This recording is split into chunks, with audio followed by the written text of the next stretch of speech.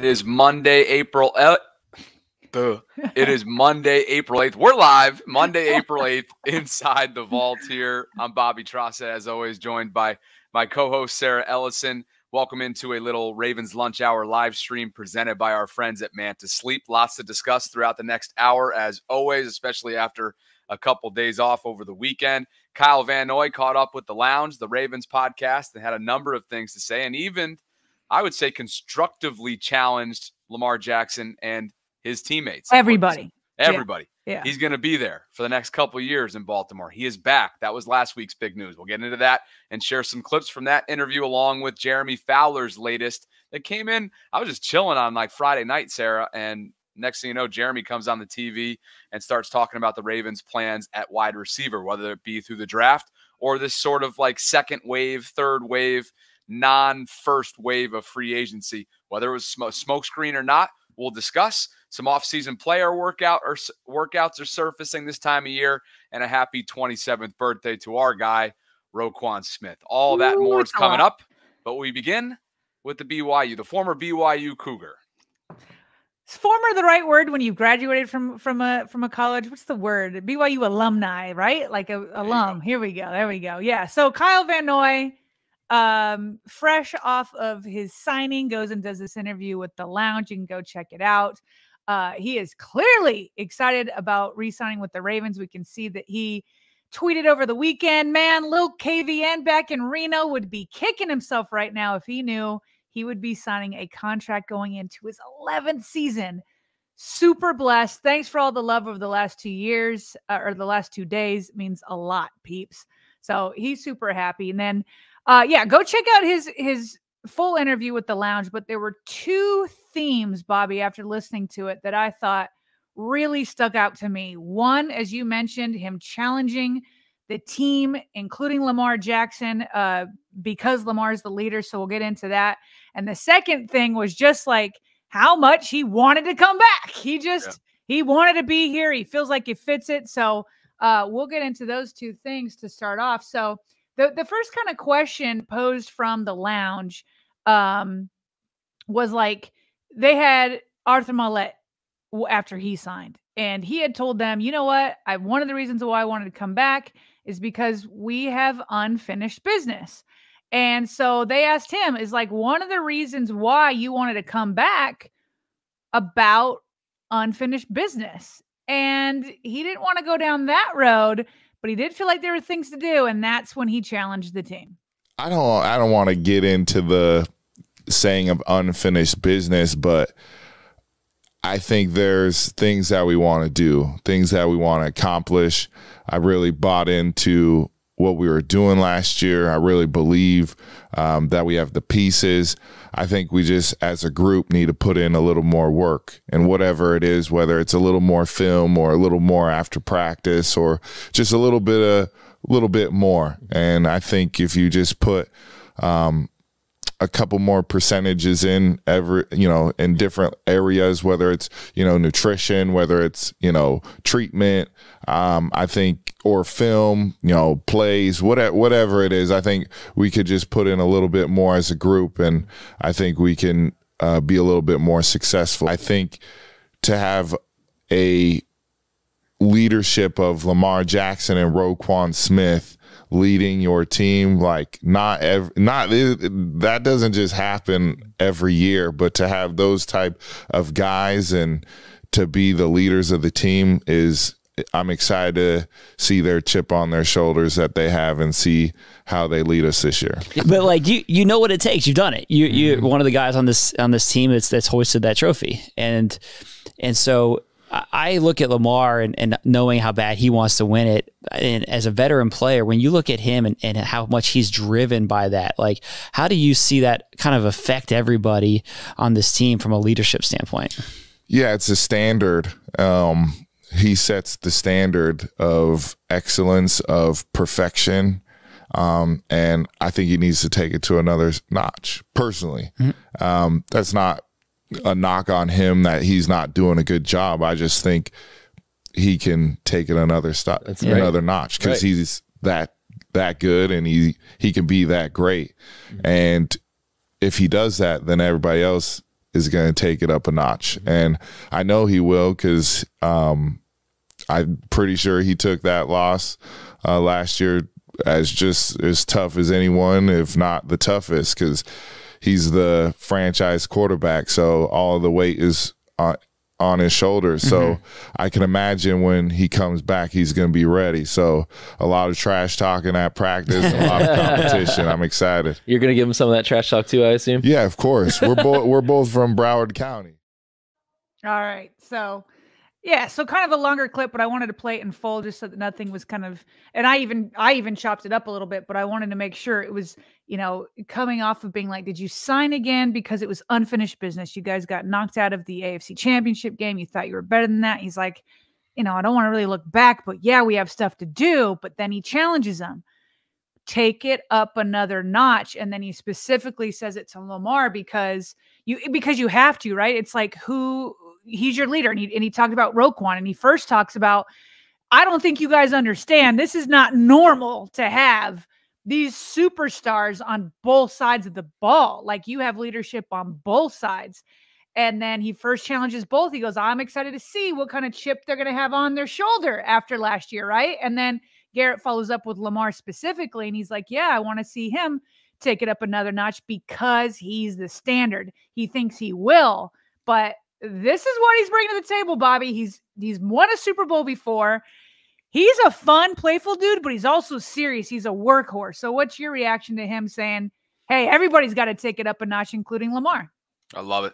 I absolutely love it. He's a two-time Super Bowl champion. So this guy understands what it means. He's got that championship pedigree. And I think what's most refreshing about that is that coming off an MVP campaign, you know, for the second time in Lamar's case, and coming off a certain position in which the Ravens hadn't been taken in the Lamar Jackson era, you can kind of sit back and be like, oh, Lamar taking it to the next notch. How do you get it? How do you get it, you know, higher than what he's already taken it to coming off last year? But then you can pinpoint certain things, whether it be the deep ball game, whether it be the early season turnovers, right? Ball security. Like, there are ways, even after a second MVP campaign, for him to improve. And I think when you have a guy that's on the other side of 30, that has championship pedigree in his blood, that understands what it means to win, understands what it means to continue chipping away at what they're chasing, there's nothing bad that can come from that. If anything, it's going to demand excellence from each other. It doesn't always have to just come from the top at the quarterback position, even though, right, especially with Lamar, Lamar's a different leader. We've talked about that time and time again throughout his career. He's not the Ray, and he's not there's no Ray Lewis in him, and that's fine. When you have your teammates, when you have the guys that you suit up with, you go to war with on Sundays, preaching that kind of and demanding that kind of excellence, I just think as they continue this chase, it can become so monotonous at times, especially this time of year. And when you have a true seasoned vet who's coming back, he's happy to be in Baltimore, speaking like that, I don't think you can put a price tag on the importance of that, even though it's immeasurable. It's immeasurable. Yeah. So I love it too. I love it too, because listen, it's all about who it comes from, right? And where the motivation of these challenges are coming from. When you and I challenge each other, when you don't do it often, but when you challenge me, or if I challenge you, I feel like we both know it's because we know that there's still more juice that you could squeeze out, and you know that there's more in there. There's more potential. And like, I think sometimes, like, I was talked to my husband about this. We were reading this story about how cyclists train for the Tour de France. And it gets down to the point, right, where when you're competing against the best in the world, you have to look for any advantage within the rules of the game. Okay. Now we know some of the past, the Tour de France hasn't done that, but you do. But my point is, to the point where they're like, I'm going to shave the hair on my arms. I'm going to shave the hair on my legs.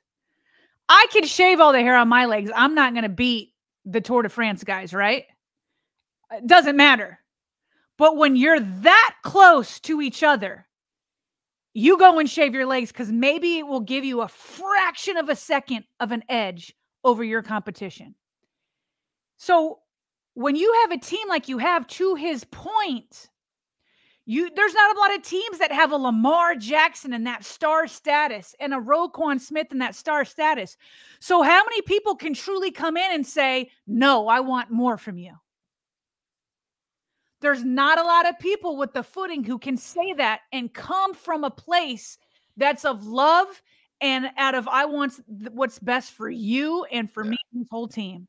You're not going to get a rookie in here that can come in and say, hey, Lamar, I want more from you. Hey, Roquan, I want more from you. You don't have the footing to do that.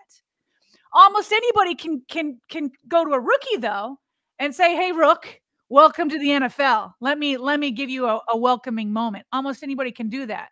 But it's only so many people that can look Lamar in the eye. Or remember Marlon Humphrey said during the season that Lamar came to him and said, no, we need more from you. It's only so many people that can do that. And that's what you need. I want somebody who's going to come in and challenge me. And you're not going to be defensive about it. It's like, yeah, you know what? You're right. And you pushing me is going to make me go to even the next level. So I love everything about it because I know KVN's coming from a good place. I know he's coming from a place that's like, I've been there before. And so, and I have the footing to do it because I won it twice. So here we go. And notice how he was very nonchalant with clarifying that it's not like taking a shot at Lamar or it's nothing personal when he singled him out personally.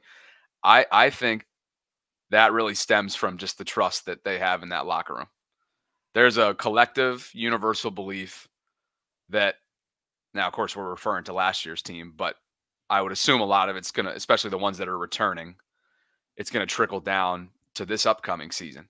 And so for Kyle to speak like that in such a matter-of-fact way, that to me is actually very revealing because he was comfortable to do so. Now, he clarified it just so that it probably didn't blow up into some massive storyline. Well, because you know how the national media can be. Calling out whatever Lamar they Jackson. can get. Yes. Kyle Van Noy calls out Lamar Jackson. He clarified that so that didn't happen, which I think is incredibly thoughtful and also just experienced. He understands. Right. He understands it. And so, but at the same time, I think it was such a nonchalant thing to have to clarify because of what happens inside, just how strong suited inside those walls are of the locker room. And so it might be easy to think from the outside looking in, oh man, they were 1 play away, 2 plays away from getting to where they want to be, to play for what they want to have. We don't need to change that much. No, you do. And the fact that Kyle, he may not even think, Sarah, in his heart to hearts, that there's a lot of areas to improve upon with Lamar coming off an MVP season. Yeah. Who cares? Yeah. Keep your nose to the grindstone. You're a play or 2 away. That just, to me, that's how you breed excellence. And the rookies that come in, the free agents that come in this offseason, it's going to be there's going to have to be a new collective belief formed. Right. But as long as you have those key pieces and those blue chip players that they do have, and the experienced veterans like Kyle Van Noy, it's easier to recreate that. You know what? I was just thinking this on the cuff because he kept saying just to getting 1% better and all that, because that is what it takes. The Ravens have been talented enough for years to win the Super Bowl, and maybe they might not have as talented a team as last year. That remains to be seen. But we know they've lost a lot. But it doesn't matter. Like the pieces, the foundation is there. Okay. And so like we haven't made it yet. So we have to dig that 1% more. And let me say this. He talked about how good of a relationship he has with all the front office. Talking about John Harbaugh, Eric DeCosta, and Steve Bisciotti, by the way. He talked about how like he talks to Steve Bisciotti. He's like, I can call him. And he's like, it's gotten to the point that I'm talking trash with him about golf, like just this good stuff. So I'm just extrapolating this because never in this, he always called out his players, his teammates. But I also feel like Kyle Van Noy is the type of guy that could pick up the phone and say, Zach Orr, let me tell you something. Or John Harbaugh, let me tell you something. Maybe not Todd Monken, because that's not really, that's like a different wheelhouse or whatever. because that 1% has to come from the coaching staff too, or that 2% or whatever it is. And I got the feeling with the way he talks with everybody and the way they're like one phone call away, and he says they'll pick up and they talk because they're all about relationships, and he's got a solid relationship. Because he's the player coach, he's got to be that voice for the players back up too. You know what I mean? And so it's like, and if he needs to pick it up, hopefully they all feel like they can challenge him too. But that's what you need. Because I can remember when I was working at the Ravens, I remember one day coming out and I was headed to go to the bathroom. And if you've ever been in the castle, like when you first enter, there's that big entrance way where during Christmas they have the tree up, but they've got the fireplace, they got the 2 Lombardi trophies. And I kind of passed by there to go to the bathroom, but on the other side of that are all the player meeting rooms. And there's 2 like leather couches when you first walk in there, and Ray Lewis and John Harbaugh were out there. And I feel like maybe they had just come out of meeting rooms and they kind of got caught up into a conversation. I don't know what they were talking about, but it was John kind of leaning up against the arm of this couch, and Ray was exactly how you picture Ray. He was passionate, and he's like talking to John, and he's like, da, da, da, da, da, da, and he's got his hands going, and John's just sitting there and he's being great. And I think this is why he's great, especially with those veterans. And John's like listening to him. He's got the body language that like, I hear you. And Ray was just going on and on and on. Yeah. And I know it was going on and on and on and on because I went to the bathroom, did what I had to do, washed my hands, came back out, and Ray is still like going, you know? And I was just like, I loved watching that because it was like, that's the player talking back to the coach, you know what I mean? And in a good way. And like, and I don't know that it's just things that fans don't see, that like, it's a constant back and forth and it's a building together. And I don't know how many players feel at ease to do that all the time. I know there's that leadership council, but I just loved seeing that John was so open to listening to Ray and what they were doing. And I could see Kyle Van Noy, while in his own way, I could see him doing the same with the coaches. Before we continue to get to more takeaway clips from KVN's recent interview with the guys on the lounge, this episode is brought to you by our friends at Manta Sleep. And just take a look at what the Manta Sleep Mask offers. It brings you a little bit of everything. You got true 100% blackout for a deeper sleep. C-shaped eye cups gives you unbeatable side sleep comfort. 0 pressures applied to your eyelids or lashes. And you've got advanced materials and ventilation for unmatched breathability. That's the Manta Sleep Mask Pro that you just saw on the screen. This is the one that I rock every single night. Sarah's kids got the Bluetooth version. I mean, they just went all out for you. I don't need Bluetooth at night, but if you wanted Bluetooth for whatever reason to listen to your podcast or listen to some sort of white noise as you were going to sleep, that's offered as well. So best part is for our Vault subscribers, if you use code VAULT10, that's discount code VAULT10 at purchase, you'll get 10% off your next deal. So hop on mantasleep.com. You can find the link in the show notes below if you want to get started today. Join our crew. Sarah's kids, myself, we've all become sleep mask aficionados. We got the one that you just put up. We got, as you said, the Bluetooth one, and then we got the silk one, and everybody has one that they like. It's very popular in my household for sure. Go check them out. Mantasleep.com in the show notes below. What else did KVN have to say? Okay, so just to finish up this work thing, it was kind of funny. So obviously they talk about, okay, well, now that we're pushing people and whatever, they ask about the young guys, right? Odafe Owe, David Ajabo, Malik Ham, Tavius Robinson, probably going to be a draft pick. And of course he's like, oh, I'm going to push him. And then, you know, and I'm setting this up because I pulled it from this theme I'm telling you was him pushing people to work harder. So he's talking about the young pass rushers. Then he talks about losing defensive players, but he's like, we just got to work harder. And then I thought this was hilarious. Ryan Mink has a good little comeback with all this chat about hard work that I thought was a fun note to add on with this talk about hard work.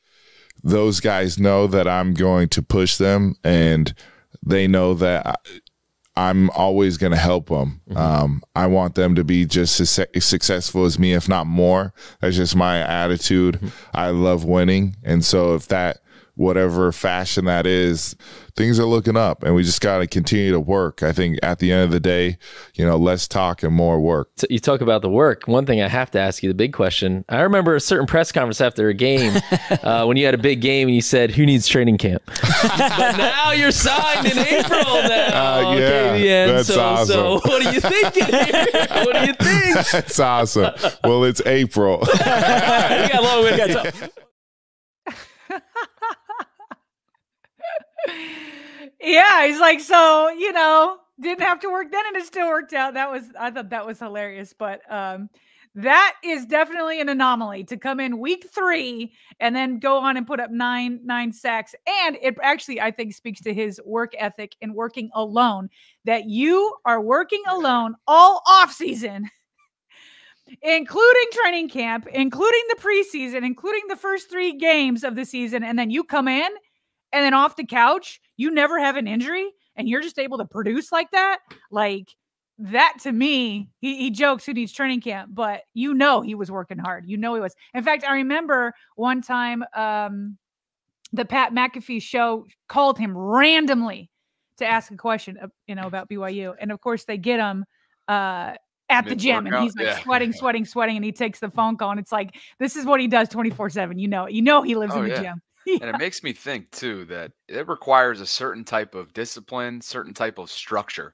I have some friends, former D1 friends that I went to school with, whether it was lacrosse, basketball, whatever, that I've either noticed or they've opened up to me about since their time of organized sports ended, which was, in some cases, if they had like their 5th year eligibility, 23, 24 years of their lives, that's all they knew. And their fitness went along with that. The day that their careers ended and they didn't go on to play professionally, it's almost as if they lost their love for fitness because it was attached to the game that they loved, the sport that they loved. And so I thought about a lot of that had to do probably with no team camaraderie. So that just popped into my head when you said Kyle doing this alone, and I'm sure he's got a team around him, but there's no teammates around him. There's no organization around him. And that's easy. That's easier said than done in the offseason when nobody's calling and you're on the other side of 30 and people are writing you off like Michael Lombardi. And right? You got kids. You got a beautiful wife. It's like, why not just fall into this beautiful life? I have a tremendous amount of respect for not just him, but just guys that even like over the years, think about who the Ravens have brought in that hadn't been with anybody, especially at the running back position, like a Melvin Gordon. Like, say what you want about Melvin, but like he makes sure that he is prepared and ready to go. Now, unfortunately for him, he hasn't been able to hold on to the ball consistently enough throughout his career. But guys that stay ready when they're not a part of organizations or practice squads, tremendous, tremendous respect. So they also asked him about, why he wanted to come back to the Ravens. I mean, he made it clear he wanted to come back. So he talked about the fit and how somebody told him that, this could never happen. I think I've always been a Raven. That's what Harbaugh says, right? Yeah, it's like the best answer it could be is, I'll tell you a crazy story about this. I actually played for a former coach at one point who said that I wouldn't be a Raven, that I didn't fit that mold of a Raven. Huh. And it's kind of funny that it comes full circle that I am a Raven, right. And so it was a former Ravens coach who told you that when you were with a different team. Yeah. Oh, we got to name names. No. We won't go there. But it's just that I didn't fit, his style of play. Interesting. As far as what he was looking for, and I wasn't, the biggest guy because, usually the Ravens have bigger OLBs, and all that being said, it's kind of awesome to go back to the resilient part that no matter what people say, you can do anything you ever want, and to be part of this organization, top tier, around some of the best players from Roquan to Justin Madubuike to Kyle Hamilton, Tyler Linderbaum to our guy Lamar Jackson. It's awesome, and the other guys that are going to be on their way too, from Bateman to Zay Flowers, Brandon Stevens. Okay, I'll stop. List gets long. Yeah, it does. I like to. They try to get him to name names. Yeah, we aren't going to go there, he says. It's funny because he didn't say whether it was a defensive coordinator or a coach, but of course I'm like, who could have said that? Who could have, like, I could see like a Rex Ryan saying something like that, you know, because he's kind of brash, or maybe like a Wink Martindale or something like that. But I'm just like, who said it? You know what I mean? But it could have been like a linebacker coach for all we know. I have no idea. But that's hilarious that they were like, yeah, you're never. It's almost like the Mike Tomlin thing, right? Where he's like, you're not a Raven. It's a little bit different because then he saw him as a Steeler. But in this case, it was like, you're not a Raven. But it's like Kyle Van Noy is just like the latest iteration of somebody who was born to be a Raven. Like, he just fits like a glove. The final clip and our takeaway from this courtesy of the Lounge, KVN Sit Down with the Lounge, is, you know, them asking Kyle about Jadeveon Clowney, of course, getting after a career year, getting his much deserved pay raise from the Carolina Panthers, and whether or not that impacted kind of Kyle's thinking, right? Is that the proper way to set this one up? Yep. Here it is. I'm always going to cheer players on. Yeah. You know, Clowney had a career year. To be able to go back to Carolina in front of his family and friends is awesome. Yeah. And he got an awesome deal with them. So very happy for JD. You know, I had my eyes set on this place the whole time. So it wasn't a matter of if, it was just a matter of when. That what he told you in Vegas, or what? Yeah. It's a little bit different now that you've been paid, but definitely in Vegas, he was like, I don't know. We got to see. Got to talk to EDC about that money. Yep. So playful, but, and he deserved the raise and he got it. So. But he for real I know he wanted to come back. Like, you got to make the money work, but he wanted to come back. Yeah. Ravens took a chance on him. He was sitting on the couch, and man, did that chance pay off. And to think that he and Jadeveon played for the price tags that they did, given the production that they gave, remarkable. Seriously. And so at least you get one of the two back. It would have been kind of a dream, unrealistic scenario to bring both of them back, especially after seeing the figures that Clowney signed, you know, with Carolina for. But the new dream is for Odafe and Ojabo just to take off. Yeah, and that's hopefully that's not unrealistic. Yeah, you know, one of the two. Well, maybe both of them shouldn't be unrealistic. They were both. I mean, Ojabo was projected to go higher than Odafe before his injury, so it shouldn't be. Maybe or Ojabo especially needs more time, but it shouldn't be for Odafe. Yeah, I agree with that. I guess, the one caveat was the health that would make it unrealistic for me with Ojabo. But all right, let's keep the conversation moving, because on Friday, I was just chilling here in my studio, getting ready to close up shop for the weekend. And then Jeremy Fowler, ESPN reporter, popped up on the TV screen on ESPN and had this to say, which I transcribed. He was asked about the Ravens' just overall plans at wide receiver. And he said, quote, "Receiver is still on the radar for Baltimore. They're looking around. They want a true X receiver for Lamar Jackson. He's never really had that. Somebody on the outside big who can win." And he would go on to say that this isn't just necessarily through the draft. They are still looking at options in free agency, mid-tier level free agency, which is now what we're at. We're past the frenzy, of course. So, look, it just caught my eye because of the X element, obviously. Yeah. But then I was like, throughout the course of the next day, I'm thinking there's a lot of smoke screens this time of year with the draft upcoming. We know that.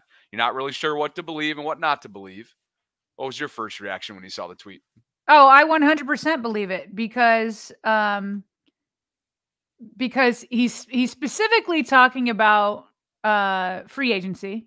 He's saying, I'm not just talking about the draft, right? Yes. And the Ravens have already shown that when they brought in with the visits with Josh Reynolds and Gallup. And it's like you said in that second tier, because that's where we are in free agency. And I also believe it because so because of those two visits, but also because, and I said this before they signed Kyle and after they signed Kyle, you want to plug obvious glaring holes. Now, this one is not as obviously glaring because Bateman Bateman, you could put in that X. That's, I'm sure, what he wants to be. I mean, he's not like this huge figure, but he could play that role. And so, yeah, as Ravens Win 16 is pointing out, like, we grabbed OBJ right before the draft. Keep your eyes peeled these next couple of weeks leading up to it. But I don't think it's going to be one of these names. Like, it, as soon as people hear this, a true X, you start thinking of big names. Like, you can find a true X receiver in that body type, but it doesn't mean that they're like this big name. It doesn't mean they're going to go out and trade or whatever. They could, but to me, it's more in the realm of what they were doing with Reynolds or Gallup. You know what I mean? So, and then that way, because they don't have that body type on the roster, then they don't feel like they would need to reach in the draft. So to me, when I read this, I was like, yeah, this is definitely true, because they've been telling us it's true through their visits. They have a lot of which fall into this list right now. Let's go big screen, just so that, because some people have been reaching out being like, well, who is out there, you know? And yeah, so I went and did a little bit of a deep dive in terms of which unrestricted free agent wide receivers are actually available right now. And so some of the guys on this list, you've already, well, first of all, Odell Beckham Jr., of course, is on this list, but that return to Baltimore is very unlikely based on his Instagram post and the price tag. Deontay Hardy, we know, former Buffalo, New Orleans return man and wide receiver. He was in Baltimore for a reported visit on Friday. You had a Michael Gallup visit 2 weeks ago. Mm-hmm. Reynolds was on this list prior to him signing, and he was reportedly in Baltimore. Laquan Treadwell spent time on the practice squad last year. So, you know, and you've got other names that are a little bit more intriguing, right? Like the Allen Robinsons, the Michael, well, I already mentioned Gallup. Marquez Valdez-Scantling with Kansas City. Mecole Hardman, Marquise Goodwin. But this is the list right here. Not many needle movers, but if you're putting the draft aside, kind of like the Ravens have been showing, to your point, Sarah, with their visits, this is the list that they're working with. Now, I don't know that this 100% fits into like, oh, true X, whatever, but the actual Kyle Van Noy signing helps me articulate what I've been trying to say with Rashad Bateman. Okay. So the dream is for Odafe Owe and David Ojabo to become the first, like, realize the potential everyone saw when they were first round draft picks. That's the dream. Yep. And you bet on them, but you have insurance. And Kyle Van Noy is excellent insurance. Yep. But it's not to the point. The Ravens aren't going to feel like, though, that if they start seeing David Ojabo and Odafe Owe take a giant leap forward, they're not going to feel like, oh, but we still have to put Kyle Van Noy on the field. We have to do it because we're paying an arm and a leg, and he deserves that. No, Kyle Van Noy is the perfect insurance while you're betting on your two guys who are still on their rookie contracts. So to me, I want to see somebody in there. Nelson's already in there, so that is helpful. I want to see a Kyle Van Noy type signing where it's like, you know, he's good for the production. Not going to be like out of this world, but you know he's going to be good for the room. He's going to be good for the production. He's a leader. To me, somebody who I feel like I know would be good for the production is Tyler Boyd. Like, and I've said that. Like, Tyler Boyd, I'm looking at his numbers, and it's not like his prime, and that's not what KVN is in either, right? He's not when he was in his prime when he won 2 Super Bowls. Also, think about the wide receiver room that he's been playing with too in Cincy. Right. Right. And so, like, I'm looking at his numbers, and it's like, it's definitely declining. Don't get me wrong. But like the last 3 years, 828, 762, 667 in terms of yards, you know, putting up around 5 touchdowns. Mm-hmm. And it's like, you know, that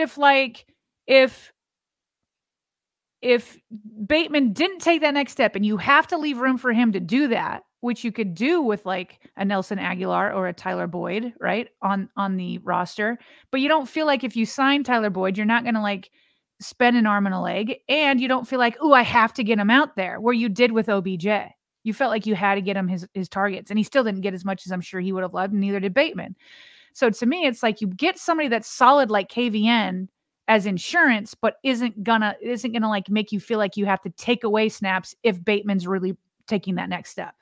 Tell you what, the measurables of what it means to be that prototypical X don't always end up panning out. And one guy on this right-hand side of the list that makes me think that I'm just seeing now is Miles Boykin.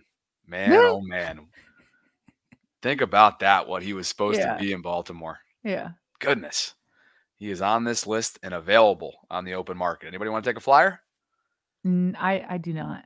But by the way, while I'm sure they're looking for an X, they don't have to reach for it. I am still hoping for that X in the draft. For sure. Maybe one of those dudes could be Adonai Mitchell, A.D. Mitchell, Texas wide receiver. PFF put out a little tweet earlier today that the most selected player at pick 30 by Ravens fans, again, just by Ravens fans, but who knows? Ravens fans are very intelligent.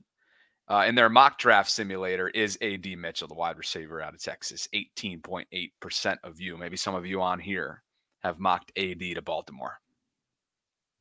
Well, that just reminds me of when we had Emory Hunt on Friday, right? And we gave him, I gave him the scenario of Guyton. Who else did I have? Guyton, I had. Who else did you have? Then I had Chop Robinson, and then Cooper DeJean, and then AD, and he didn't even hesitate. He's like, "Oh, give me Adonai Mitchell, give it to me." Yeah. Like, oh. And okay. you know, and I'm glad you just mentioned that because I have a clip here from, and gosh, if we could recommend any episode that we've ever done, this has to be up there at the top, along with our Roquan stuff and Steve Young. And Emory Hunt is a draft analyst. He works for CBS Sports. He has his own site called footballgameplan.com. And we had him on. I used to do freelance broadcasting with him, like in my early career days down in the DC area. And he's just so incredibly knowledgeable, as we've learned, and I've been reminded of the last couple of years that we've had him on pre-draft. And so go check that out in our archives. But we do have one little clip for you in the meantime, and that is a question that I asked related to the whole, like, well, what if you do bring in maybe not your traditional X, somebody who does have some similar traits and style to somebody you already have in a Zay Flowers? Is there any benefit or disadvantage to doing so? I enjoyed his answer. When it's week 9 and we're out watching football games, right? And you say you're watching the Miami Dolphins. Do you care that both Tyreek Hill and Jalen Waddle are 5'10"? No one cares, right? No one cares. Oh, this guy is. No, you just care if they're good.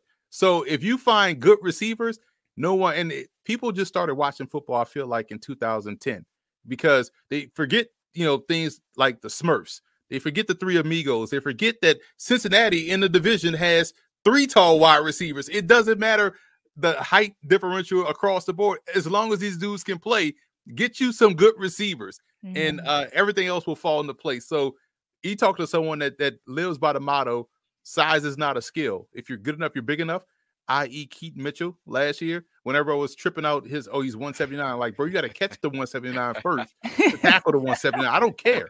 So if you feel like Xavier Worthy, who's a fantastic receiver, by the way, is doubling up the efforts on Zay Flowers, so be it. There's no downside to having 2 Zay Flowers out there. It's like you want elite players out there on the field. That's the name of the game.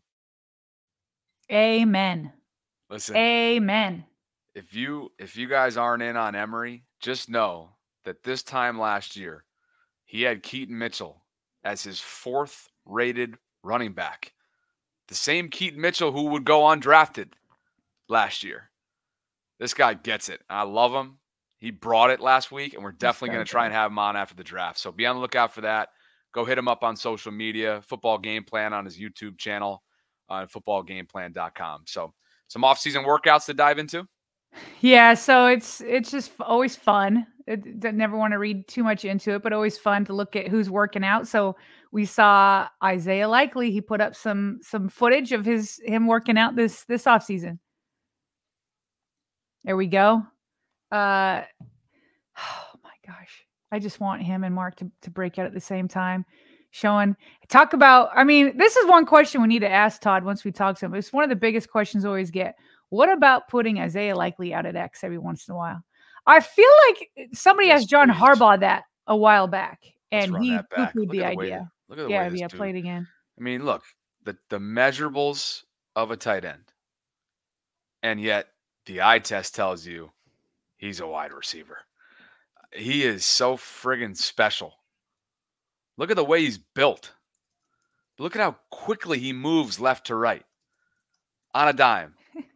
The lateral quickness, tight ends shouldn't be able to do that. They shouldn't be able to move like this.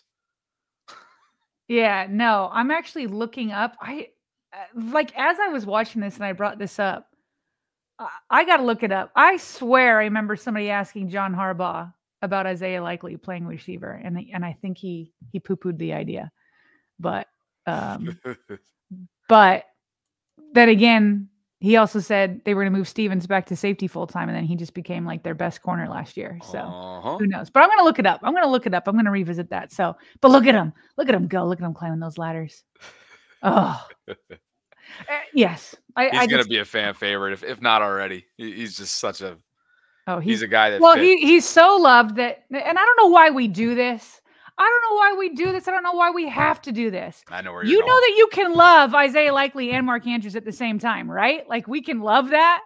And when we say, well, like when Mark's on the field, then Lamar just force feeds it to him. Well, that's something for Lamar and Todd Monken to work out. You should not penalize Mark Andrews for that.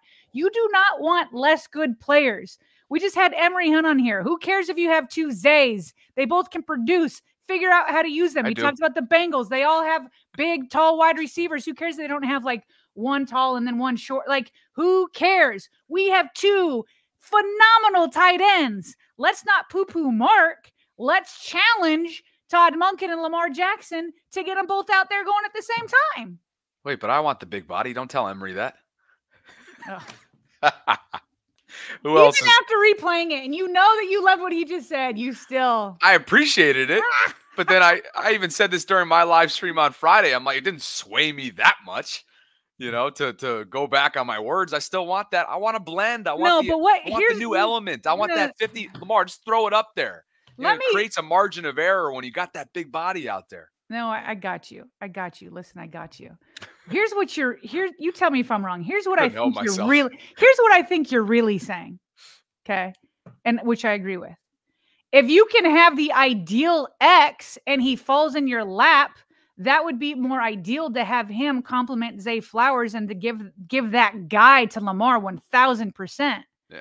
But if he doesn't fall to your lap, you can't be afraid to be like, okay, I'm going to go with like Zay and Ladd McConkey or something, which, by the way, I was listening to Move the Sticks and they were doing an offense-only draft.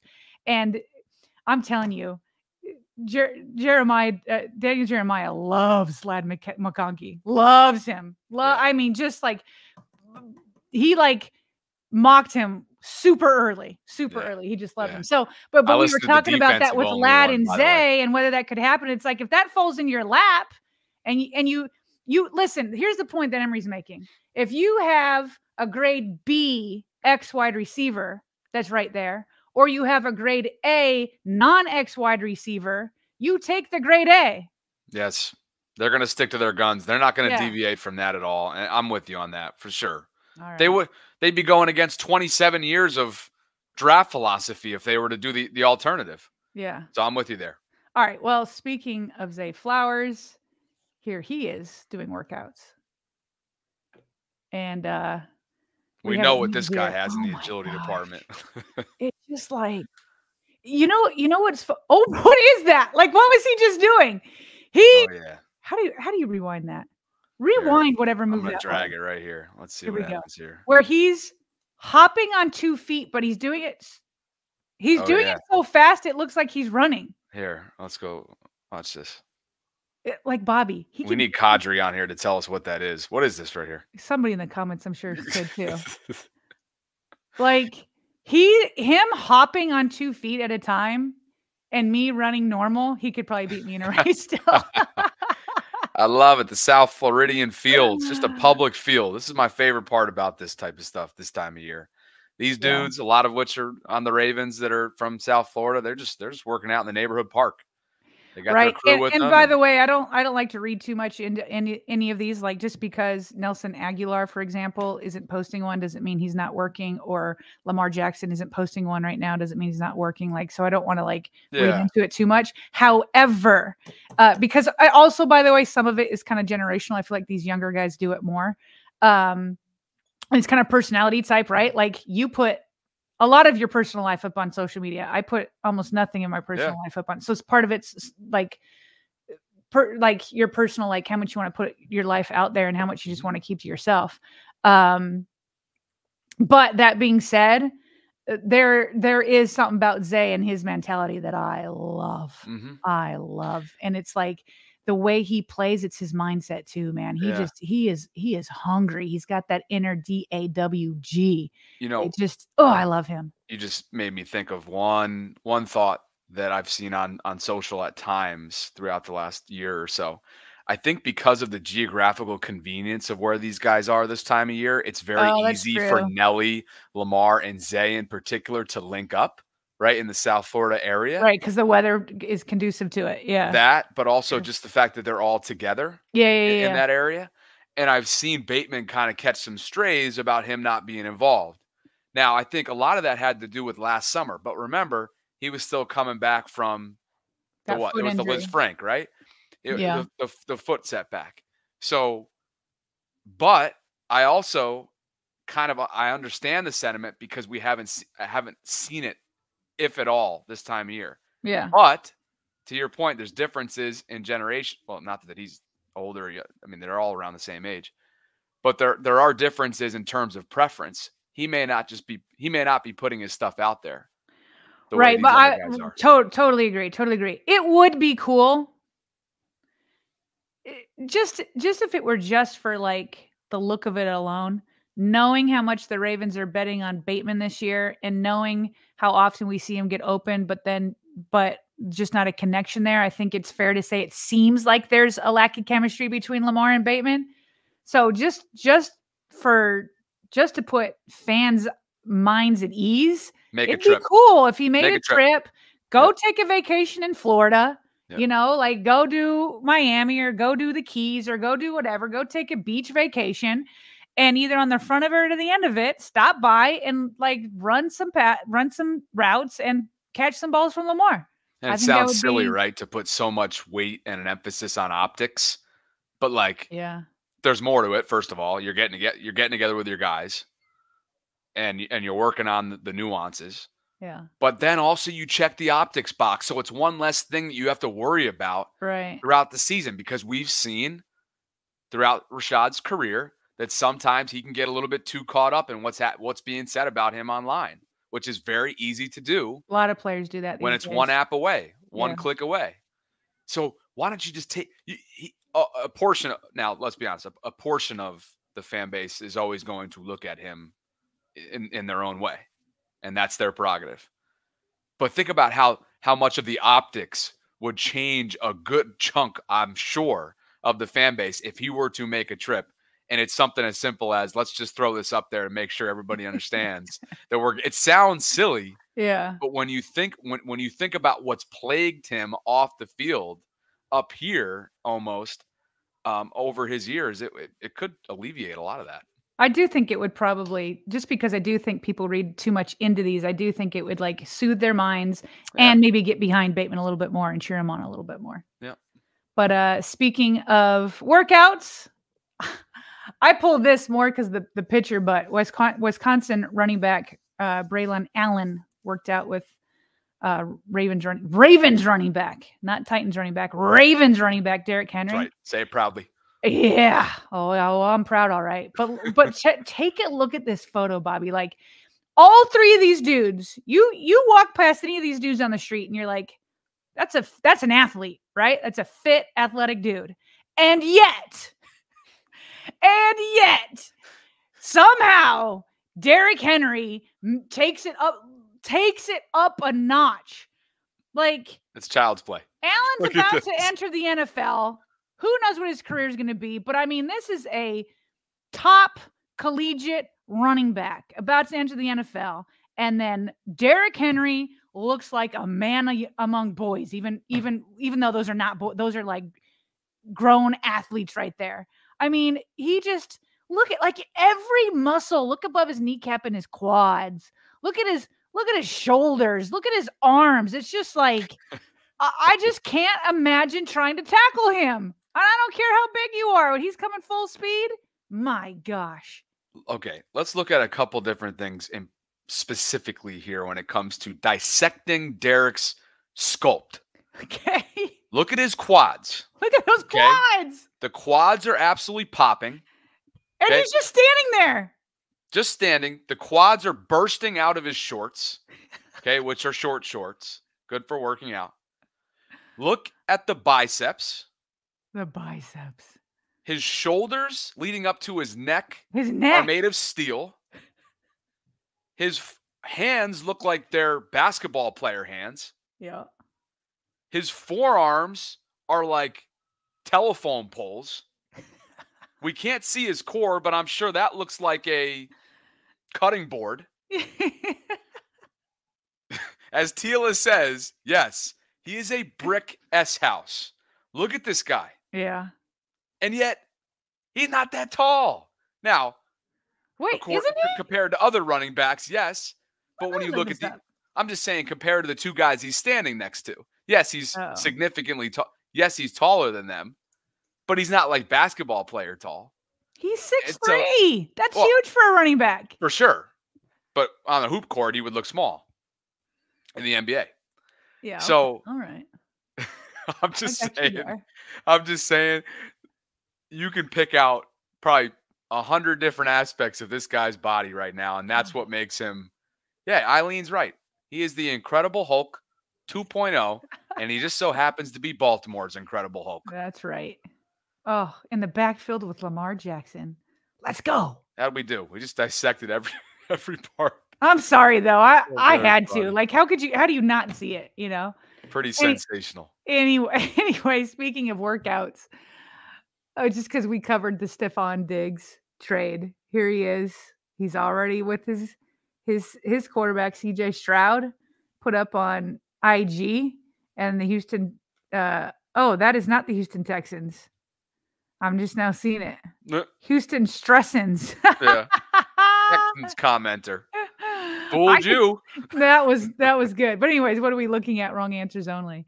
Anyway, a lot of jealousy going on there. Of course, Ravens fans wanted to see like the whole Ravens. We just talked about Bateman and all that. We don't need to revisit it, but there that is going on. They're getting better over there. They're getting better. No doubt about it. What else we got here? Here we go. Here we go. Whose birthday is it? That's right. 27 years young, going on 47 with the way that he acts and commands and dominates a locker room. Well, look at that face. Roquan Smith, there he is. Ravens, happy birthday to the man, the myth, the legend. Ro is currently in some tropical area. Been going back and forth with him on Instagram, actually, which has been funny about what he's been up to this offseason. And by the way, just know we are going to do everything in our power to ensure that we get a second season partnering with Ro. So we're going to do anything we possibly can. But today's about celebrating who's become obviously a cornerstone piece to this team. A happy 27th birthday, Ro. Happy birthday, Ro. Man, happy birthday. Let this be the best year yet. Best year yet. What else we got here? Oh, this bothered me a little bit. I shouldn't let it bother me because it's just random people on Twitter. But obviously the women's college national championship was yesterday, and Iowa lost to South Carolina, and so Caitlin Clark loses in the championship game, second season in a row. Last year, I think she beat South Carolina, right, and then lost to LSU. To the Final Four, yep. Right, and then lost to beat LSU this year in the rematch, but then lost to South Carolina. So of course, people always have jokes, can never appreciate greatness. It's just always something. So this person here puts two players that can't get it done when it matters most, and then puts a picture of Caitlin and Lamar. It really does bother me. It bothers me that like we're in an era of like either you're the GOAT or you're trash, and there's no in between. I hate that. I hate that. I want to appreciate what people do and their hard work and their sacrifice and their athleticism and all that kind of stuff. And it's like, we know that the best teams don't always win. It's just not the case. And I feel like I've heard Tom Brady be like, sometimes they weren't the best team and they were either able to win or his best teams didn't win. And he's got so many rings and whatnot. And I'm just like, why can't we just appreciate good games and good athletes and all that they do? And listen, both these people are going to get it. And by the way, they have gotten it done when it matters. And so it just hasn't been their time yet. So I did not expect to wake up. I love Lamar Jackson, and I really enjoyed. Here's what's funny, Bobby. That was my sport. I played hoops. I played through high school varsity team. I was a captain, all that kind of stuff. Was not good enough to even play in college. But even as like a female basketball player, I just don't watch the WNBA. Frankly, I haven't even been watching the NBA as much just because we're so caught up with the Ravens in the NFL. But Caitlin brought me back. Yeah. You know what I mean? And Lamar brings you. You want to watch these guys. You want to watch them. And I want nothing more than for the both of them to win at the highest levels. I want them to win championships. I want them both to win it. I really enjoy both of them. First of all, this dude Chris, whose handle is Offensive Player of the Year Chase, clearly has a Bengals tie. Oh, so there we go. He's not even deserving of our time and attention right now. But there we go. But the Caitlin Clark discourse has been very, I would say, surprising, but it's not surprising at all in the dude. Her shot, your social media era that we're living in, like you said, people offended by greatness. People are in some cases afraid. Greatness, and it's just so ridiculous to watch unfold, even from like WNBA players giving her all kinds of hell on social. Like, what? You guys are supposed to be building her up, because what Caitlin has done, not only just over the last month en route to the national championship game, but throughout her historic career at Iowa, is build the game up to the point where there's been no greater time in women's college basketball than this last season, ever in the history of it. Yeah. Viewership would tell you that. Yeah. Overall interest would tell you that. Ratings would tell you that. And Caitlin has a major hand in all of that. So if anything, the past, present, whoever's speaking about it in these terms should appreciate that, because she's building the entire game up. And it was a blast to watch. She will put more people in the seats, Bobby. She will put more, which only helps all women basketball players that want to keep, bringing the sport up. Caitlin's going to help do that. So I know when she's near me, I'm going to want to go watch. She is. The way she can shoot from like 5 feet beyond the arc is unreal. Iowa basketball. And the last thing I'll say too is, if you want to compare the benches, for example, 6th, 7th, 8th man, right. in this case, women, from South Carolina, Iowa, it's incomparable. Yeah. Okay. The bench points that South Carolina got from their non-starters throughout the entire tournament, but especially in the Final Four, and you compare that to Iowa, there is no comparison. Yeah. So in a lot of ways, Caitlin was doing this not by herself. That's disrespectful to her. No, because she does. I mean, once you start watching the games, you're like, oh, okay, there's talent. Oh, not only on Iowa's team, but like just her bringing me back to the sport. And I'm like, and it's not like I didn't know this already, but like it just brought me back. And I'm just like, look at all of these women that can play. Yep. I mean, all of them. Yep. They're so talented. And look, Angel Reese has become LSU's standout. She'll be a lottery pick in the WNBA draft. She's a polarizing figure for sure, and Caitlin has become that as well for whatever reason. Angel's from Baltimore, so she is just as much of a part of this as Caitlin's been in terms of building the sport up to the point where both of these two have platforms, and they now have almost like a commit. They have like this noble duty, almost spearheading this new era of college of women's basketball. I say college basketball. This is going to continue. It's going to the WNBA. That's what I'm excited about. As much as it's been like this back and forth, like I want to see this for the next 10 years. You know what I mean? where you see Angel Reese and Caitlin Clark going back and forth for like the next 10 years. Like, how fun is that going to be to watch? Absolutely. Happy for the game. And I'm Happy totally for with the you. game. We love basketball just as much as we do football. We don't get to talk about it very often. And I don't have as much time to watch it because Yep. it's not what we do, right? Yep. So a lot of fun.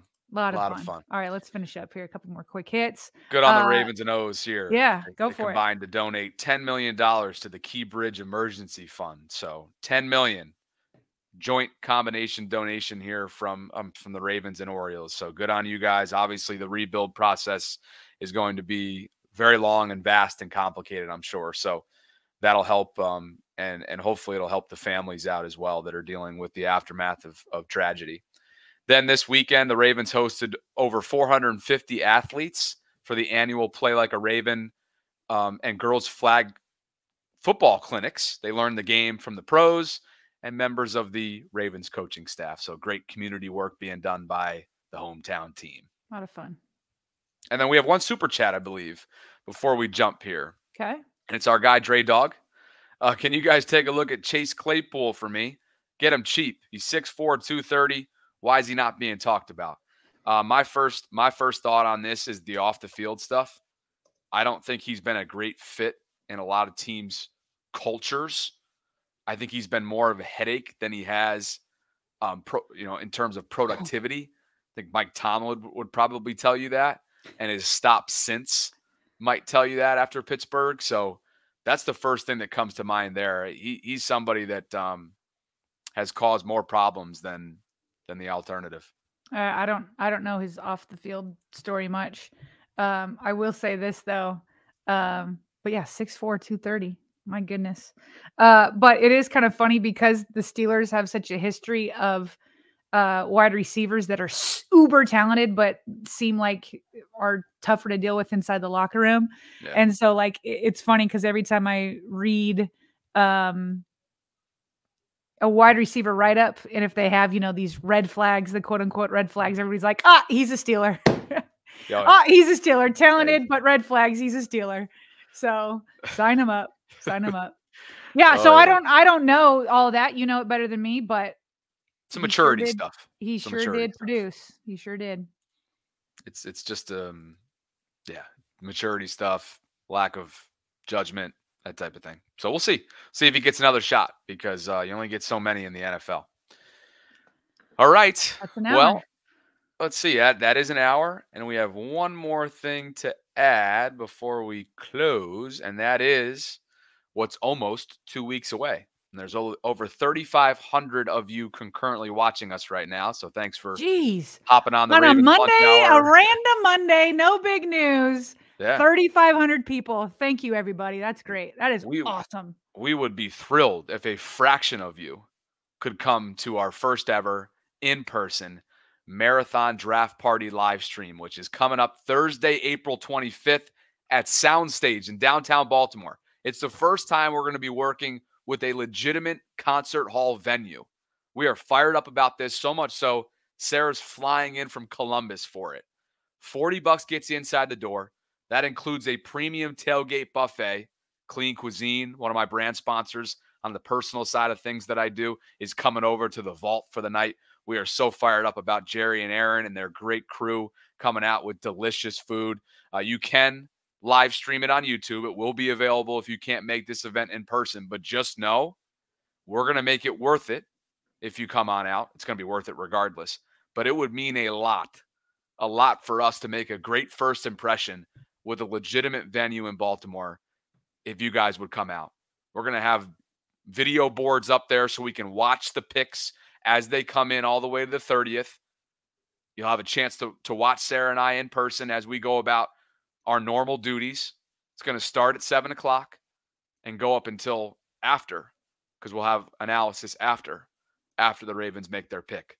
So big opportunity for us, to say the very least. Can't wait to see you again in person, partner, and hopefully some of our loyal vaulters will head on out to Soundstage. The energy is just going to be off the chart. It's just going to be off the chart. The draft is Christmas in Baltimore, always, because that's how the Ravens build. And we will have everything from a Ravens angle. We'll cover all the picks, do it from a Ravens angle. We'll have plenty of guests. In fact, Bobby and I have a draft meeting here that we got to pull together, right, Bobby? Both today and tomorrow, trying to get everything together from guests to sponsors to all of it. Like it's going to have high energy. Make sure you come out or at least tune in if you're from out of state. As we start to get these meetings together and whatnot, we would love recommendations, suggestions, anything that you guys may have or want to envision for us this night. Hit us up, BaltimoreRavensVault at gmail.com via email to drop a suggestion. And just know, this is taking an equal, if not more amount of work than what it took to get Roquan on for the season. Yeah. So we're doing it for you. We cannot wait. Dre Dog's going to be there. I'm going to be in the building at Soundstage. I love that. I love that. Tickets are available right now in the show notes below, in the description of this video, or on Ticketmaster.com. It's all through Soundstage. We're fired up about it, as you can probably tell. And let's get it. Let's get it. Let's go. Tickets are available. We'd love to have you.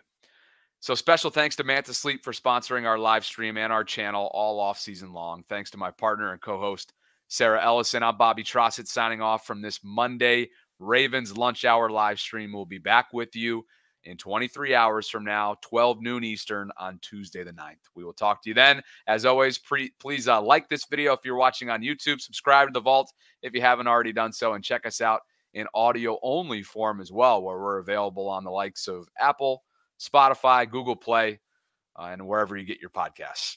Talk to you guys soon. Appreciate you.